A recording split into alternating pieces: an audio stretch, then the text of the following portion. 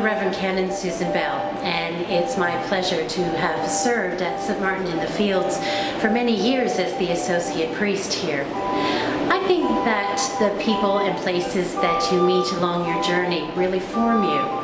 And having spent a lot of time in the parish, I think it's had a tremendous shaping influence on me. Some of that is about the warm and loving community that we share here at St. Martin's. Some of that is about the worship of God. But not least, some of that is about the art and architecture of this building. Let me show you what I mean. Why don't you come inside and see what I see?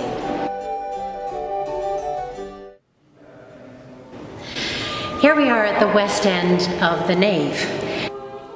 And this here is the baptismal font that traveled with the parish from our original site on Perth Avenue in 1913. Here you can see that it's covered in beautiful carving with the Holy Spirit, the dove, portrayed on the front. If you look up just above the font, what you'll see is something special. This is a piece of art commissioned by the parish for our centennial in 1990. And it's called Hic Spiritus Est, Here is the Spirit. I love how this sculpture welcomes us in at the physical and the spiritual entrance to the church, and then blesses us again as we leave the church. It's in the shape of outstretched arms, and it reminds us to carry the love of Christ with us both into the church and out into the world. It's also rather wonderful as it draws our eyes upwards again to the great west window. This is a very special window with deep roots in our parish history. It was made by the Robert McCausland Stained Glass Company, which is still one of the oldest stained glass companies in North America. And it's a fine example of that company's work. They're really well known for their beautiful composition and jewel tones, and we see that in our window as well. This window was commissioned by the parish as a tribute to the service of those who fought in the Great War. You can see the war service memorial over here on the wall. There were 16 men from this parish who died in the Great War, and that's a huge percentage. The theme of the window is of sacrifice. The sacrifice of the members of this parish who fought for king at that time and country is reflected in the sacrifice of the one who died for us and who is present in the Eucharist each week. The middle panel is of Christ on the cross, with Jerusalem in the distance and the image of night descending. On the left, you can see St. John with the Virgin Mary in the garden on the right. And above St. John and the Blessed Virgin Mary are two angels. One holds the host in one hand, and the other points to the body of Christ, indicating this is the body of Christ here, and here is the host in my hand. The other angel holds a chalice of consecrated wine, the blood of Christ. At the bottom of all three panels is a banner, and that's held by two more angels. And on it are the words that the priest says when administering communion according to the Book of Common Prayer. The body of our Lord Jesus Christ, which was given for thee, preserve thy body and soul unto everlasting life. The window was dedicated when the upper church was built. And what's interesting here is the interplay between the sculpture below and the window above. Christ with his arms stretched out upon the cross, and the impression of outstretched arms crafted using nails. Nails usually in the context of the crucifixion as symbols of suffering, but redeemed as symbols of love in this work of art. Now, as I say, we are a sacramentally centered parish, and that orientation, I think, is writ large in our symbolism and in the very structure of the church. Our eyes are drawn towards the altar. It's the highest point in the church, the closest to God, both figuratively and literally. I love the progression that we see here as we travel up the nave. There are the great I Am windows.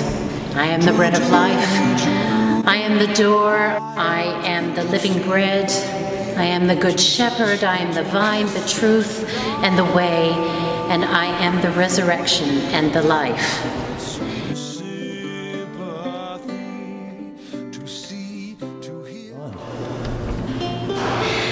And the pulpit is where we explore God's Word.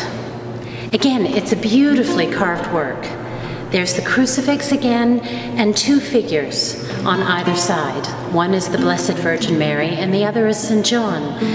And I don't know if you've ever noticed this little crucifix before either.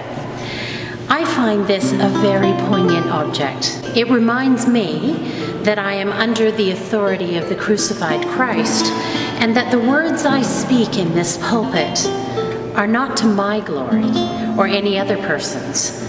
They are to the glory of God. But perhaps my favorite symbol in the whole of the church is this one here, the great rood cross at the top of the chancel steps. Apparently, the pointed ends of this Latin cross represent the suffering of Christ at his crucifixion. To me, it seems to mark yet another part of our Christian journey. We enter the church and we encounter the sacrifice and love of Christ. We share the word together and we're drawn to the supper of the Lord as we look to the chancel steps.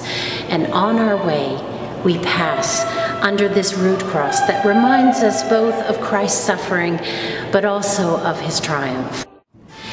Now we're here in sanctuary, and you can see the beautiful memorial windows, and they were given in memory of parishioners.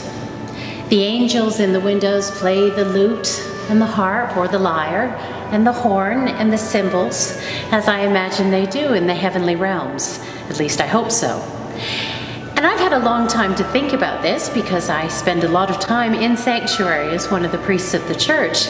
And I really think that these instruments are a reflection of that great psalm of praise, Psalm 150. And here, as I sit here in the empty church, I can hear the beautiful setting, my favorite, by Charles Villiers Stanford, of Psalm 150. Oh, praise God in his holiness. Praise him in the firmament of his power. Praise him in his noble acts. Praise him according to his excellent greatness. Praise him in the sound of the trumpet. Praise him upon the lute and the harp. Praise him in the cymbals and the dances. Praise him upon the strings and the pipe. Praise him upon the well-tuned cymbals. Praise him upon the loud cymbals. Let everything that hath breath praise the Lord.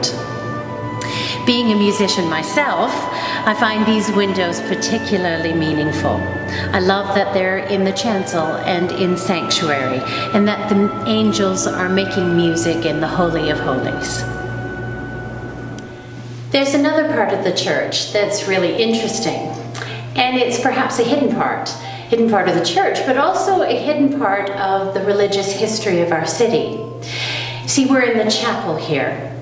Apparently, it was originally built as the choir robing room, but in 1936, it was refitted as the chapel. This rather large sculpture here behind me, carved from a single piece of white Carrara marble, is called the Calvary.